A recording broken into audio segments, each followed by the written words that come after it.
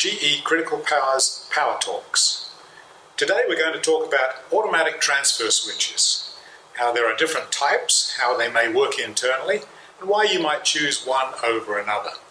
We'll look at the contactor type, a breaker type, a power contactor, and a static type of automatic transfer switch.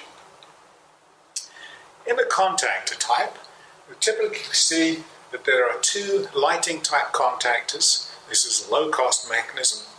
Unfortunately, it doesn't provide any overload or short-circuit withstand capability. And it won't perform very well under abnormal circumstances, but it will transfer loads from one side to another.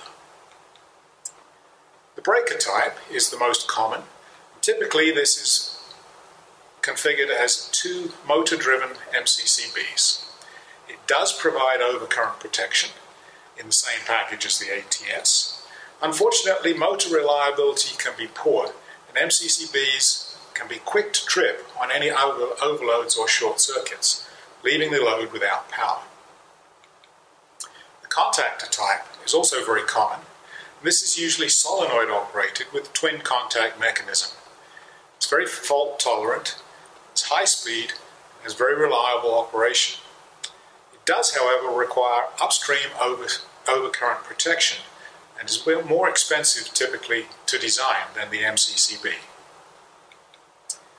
Static type is usually implemented with solid-state SCR switching, so there are no moving parts.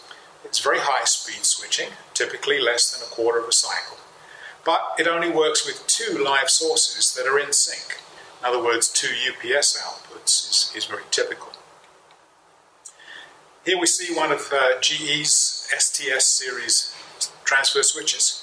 It features selectable voltage limits, redundant power supplies, fail-safe CMOS logic for fast and reliable control. It's very easy to install and operate. Redundant cooling provides full functionality even in the case of fan failure. Surge protection is also implicit in the design.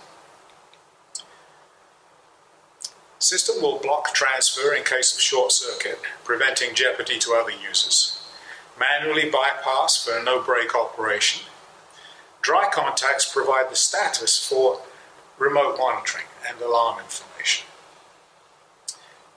Units can be rack mounted if that's your preference, if you want to integrate the system with other equipment.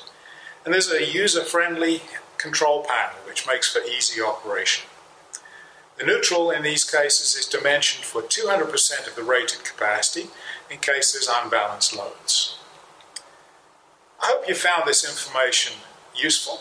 If you want more information about GE's ATS products, please contact your local GE representative or look for it on our GE website. Thanks very much for listening.